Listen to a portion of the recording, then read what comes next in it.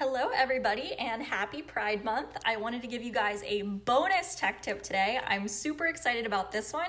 It's a great way for techies to celebrate Pride Month, so let's check it out. So you'll see I've typed in the letters P-R-I-D-E into the first 5 slots of this Google Sheet.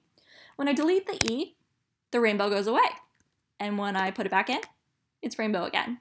So let me show you guys how I did this. Just gonna delete everything here. And this is a really fun little Easter egg that Google has put into their Google Drive. I think that this is just a really fun way, like I said, for us techies to celebrate Pride.